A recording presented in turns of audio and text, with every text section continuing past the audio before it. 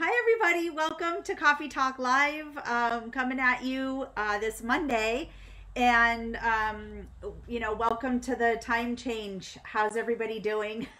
Yeah, that's Well, a it's always a rough Monday, the Monday after time change. At least the fall one's slightly easier, but still hard on everybody's body clocks. And I know my dog was up an hour earlier being like, it's time to eat, and she's like, I don't care that it's only 7 o'clock. It's really 8 o'clock in my mind. And that means it's breakfast time. So she was bothering us. She like does this cute little like nuzzling us thing when it's time to eat or whatever. It doesn't matter what we're doing. I could be on the computer or whatever. She comes up and just is like, give me my food. It's time, So at least it's cute. it is. It Uh-huh. is. I try to hold it in that it's cute and not annoying. It can, it can feel that way too. So yeah. Absolutely. So, we've had a couple of events happen, and I think that there's something really special that you wanted to share about something that happened at our golf event. I'd love to hear about that, Brian. Yeah, absolutely. So we've been really fortunate the last few years with a partner group that works with us. Pete Barbonas, our board vice president, has a great relationship with an auto body shop called Mike's Auto Body. And they're a part of this wonderful benevolence program that they've done for years. I think they're over 20 years they've been doing it.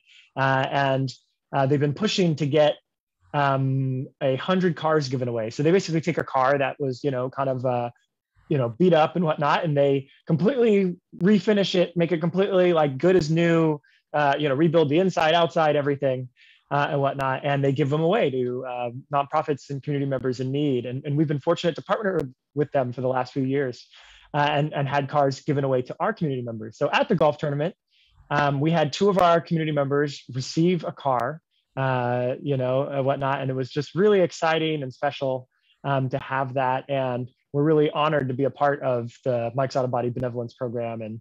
And, each community member that receives the car also gets their insurance paid for the first year. They get gifts in the trunk for the whole family. It's just a wonderful, life-changing thing. I know some of our previous recipients in past years, not only have they said how much they use the car, they're showing up at Family Ed Day and being like, "Hey, I drove here in the car." I got to go to family camp because I have transportation now, as well as obviously just their normal life, getting the kids to school, going to their doctor's appointments, all those things. They have reliable, safe transportation and whatnot, and it just makes a world of difference. So, just special to hear. But yeah, and also those folks like to give back. Pete always mentions that too. We had one of our families that received a car in the past become our bus volunteers for Camp Emotion. And that's like the biggest volunteer ask in the world is, will you be our adults on the bus as all these kids who are scared a little bit and nervous going to camp, or maybe very enthusiastic and excited and going to be on the bus ride for hours and kind of have to rein in that excitement a little bit until they get to camp. But also check all the boxes, medications, everything's all organized and logistically taken care of. So it's a big ask. And one of our community members that received a car, one of our first families to receive a car, they did that. The adults, were our bus volunteers and just so gave back to us as a foundation to their other community members, their peers in a big way by volunteering. So it's a special paying it forward feel through the whole process and whatnot. So I love that happens. It always happens around the holidays.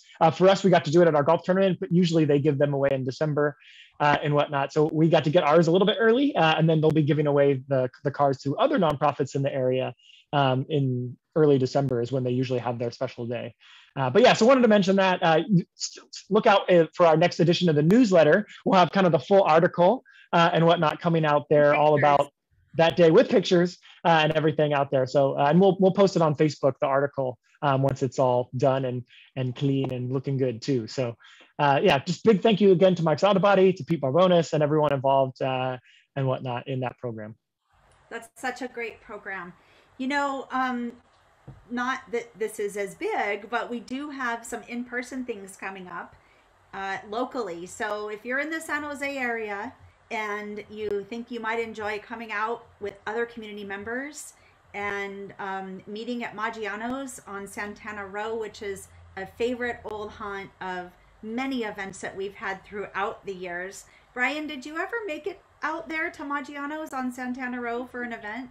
Yeah, yeah. So I grew up in that area. For those familiar, I kind of grew up about a mile closer to downtown, but like, about a mile's bike ride, to Valley Fair was what it used to be called back then before Westfield bought it and whatnot. And then that used to be like an old town and country thing, and they had a playland there that I used to go to as a kid, and a Hobie's, breakfast like brunch spot, whatnot. But yeah, now it's the big fancy Santana Row, and so I went to that Maggiano's a few times for sure when it first opened and whatnot. Yeah, I mean, lovely. I mean, Santana Row is beautiful, and Maggiano's family style Italian, eating. It's awesome. Get your carb on, and have a great time. Big time.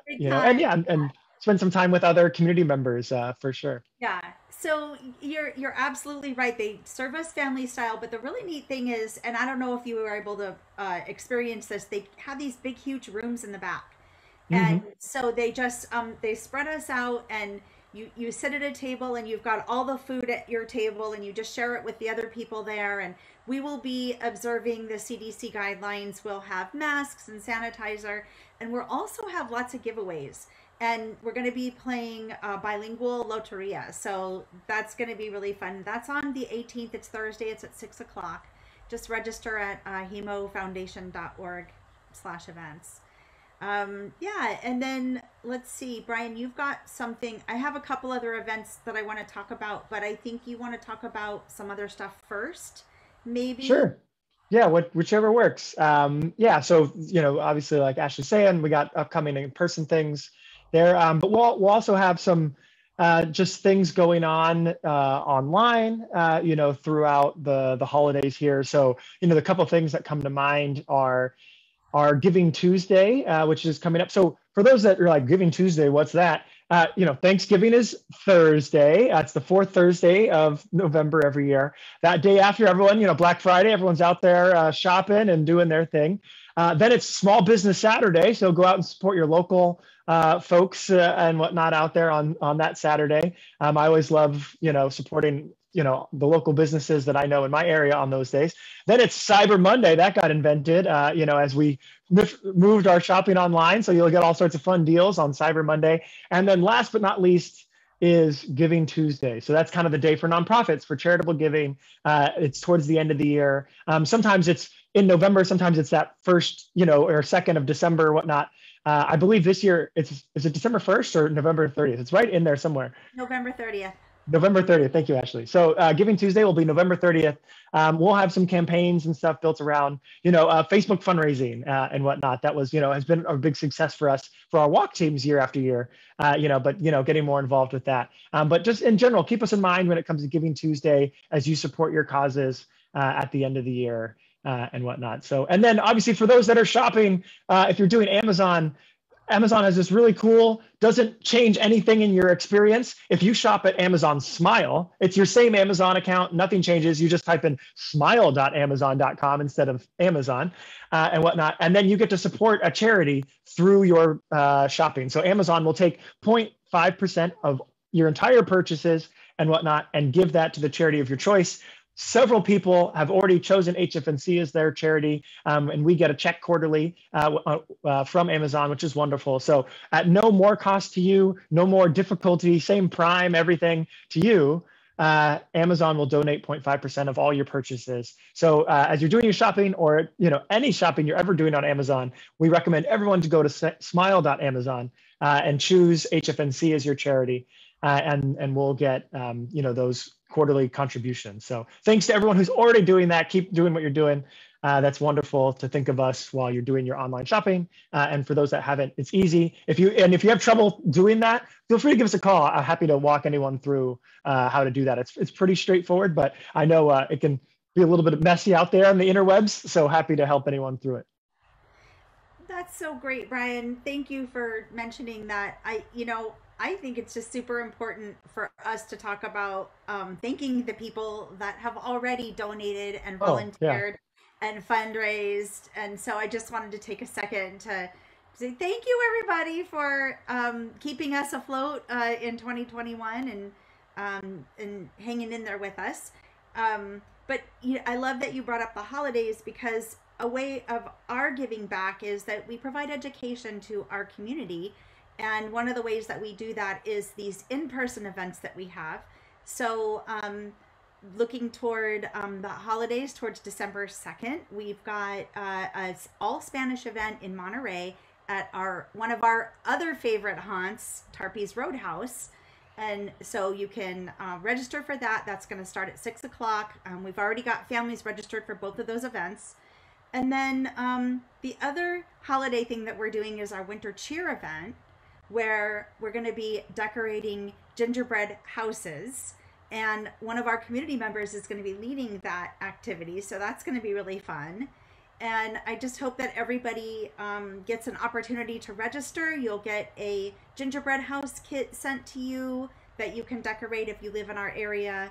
We still have room for people to register for that. So just some of the ways that HFNC is able to give back to the community.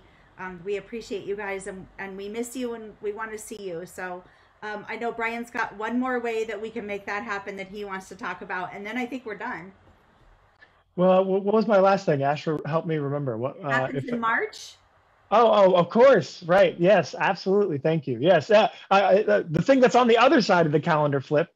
Yes. So our registration is up for family camp. It's very exciting. We're going to be in March this year. We had asked Taylor Family Foundation if there was a date that could be a little bit later in the year for several reasons. We were in March online this past year, and we kind of liked not being so close to the holidays and the transition of the year. We were usually in that like second or third weekend of January, and we found that a little bit hard on some families to, have just gotten off of the break, gone back to school, and then like to have a whole weekend away. So we may try to, keep this March weekend here if we can. But family camp's coming back. We're going to be in person. Fingers crossed, in person, and in the Camp Arroyo in Livermore, doing the thing like normal, with one slight change in that we won't be doing the full 2 nights experience. We'll be doing just kind of the single day style event. So it'll be a whole day of family camp and whatnot. And that's just ultimately to help us make sure that we can do the event, with the overnight complications, bringing different families from different counties, all these things potentially together and whatnot. There was a little bit of fear that we may run into more stumbling blocks, in terms of being able to do it at all. And we'd rather do it in the way that we kind of feel confident that we'll be able to get it done, which is a single day event. So you can go sign up for that. So we're going to still do the art projects and the songs and the, camp activities for the kids, and the parents are still going to get to meet with the HTC staff and do that, peer sharing and asking questions. And it's still going to feel a lot like family camp. It's just going to be a little shorter and whatnot. We'll still share meals together. We'll still have our family camp vibe. But we wanted to make sure that it could get done in person this year, or give us the best chance for that. So we're moving it to March, and we're going to do it for a single day. It's going to be March 12th, and you can sign up already online. There's actually already a few people that have signed up, so that's really cool and exciting.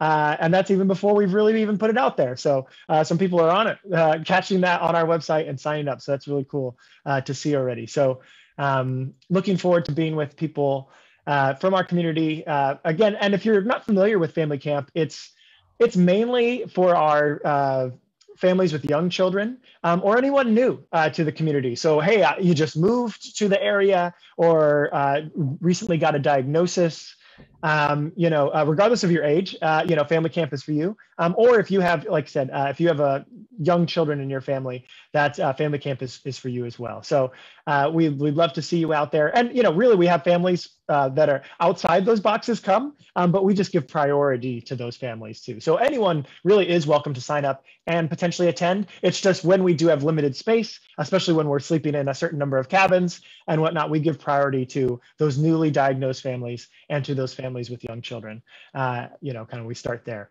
and make sure that we have spots for them. But yeah, so looking forward to the single day family camp experience at Camp Arroyo, March 12th. Go sign up, hemofoundation.org/events.